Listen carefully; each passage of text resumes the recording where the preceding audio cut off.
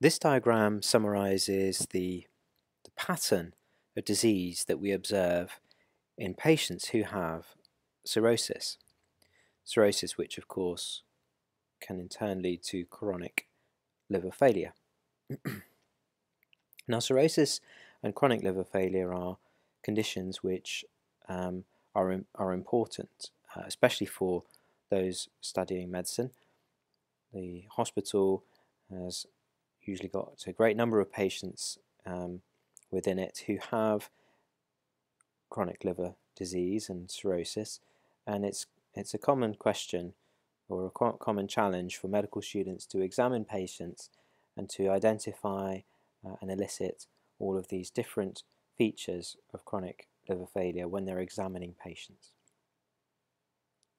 So this is really very important for medical students.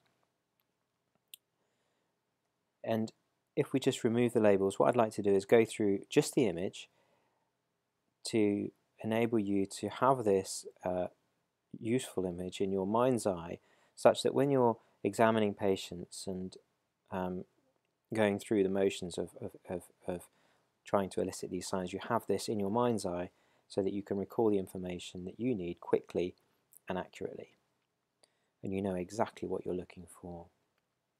So why don't we start at the top. On the left-hand side, we've got nails and fingers and hands. There are a variety of signs that one can identify there.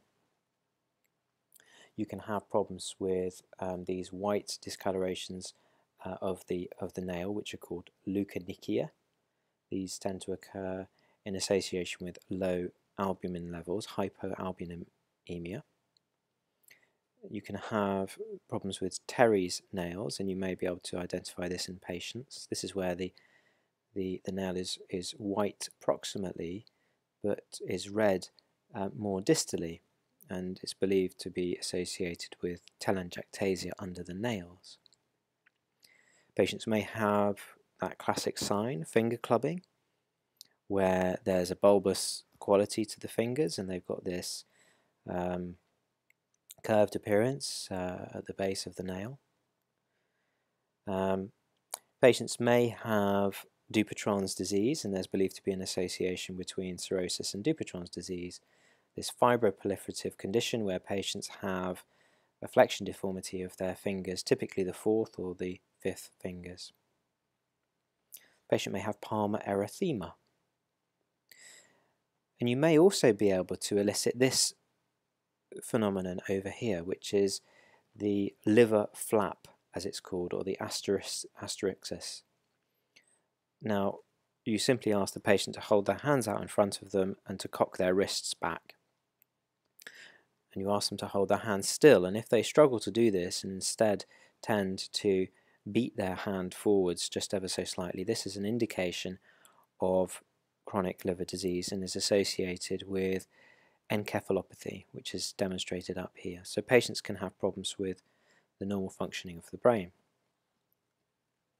They may also have problems with enlarged parotid glands, illustrated here. If you look at the chest, you may see telangiectasia, these classic spider nevi, which can sometimes be present. Patients with cirrhosis will quite often have an enlarged liver, which can be detected on examination. And they may develop portal hypertension as well, and this can manifest in a number of ways.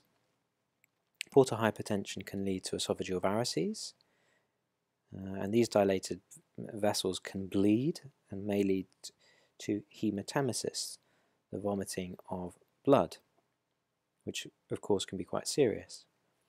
Patients may have an enlarged spleen, splenomegaly, and they may also have capates medusa, these dilated vessels around the umbilicus, and these all relate to portal hypertension, raised pressure within the portal system draining into the liver. Last thing to mention is ascites as well, whereby patients have fluid within the abdominal cavity. This onerous crab over here reminds us of cancer, and hepatocellular carcinoma can occur in patients with cirrhosis, and we must remember that. This man has breasts, And this condition, whereby a man develops breast tissue or the appearance of breast tissue, is called gynecomastia. And this can occur in patients with cirrhosis as well. Because the liver isn't functioning properly, it doesn't produce the normal factors which are required to enable blood to clot through the clotting cascade, and as a consequence patients may tend to bleed quite profusely following a cut to the skin, and it may take longer than normal for that blood to stop. Last few things to comment on now. Testicular atrophy can occur. The blood sugar levels can sometimes be low, so hypoglycemia may occur, and blood albumin levels can also be low. Hypoalbuminemia can occur. So this hopefully summarizes for you all these different features in a single clear visual format, and you, I would hope, will be able to close your eyes, take this image with you, and recall with quite considerable accuracy all of these different features. The next time you go and examine a patient, you'll have that information at your fingertips, hopefully, and you'll get extra confidence because of that.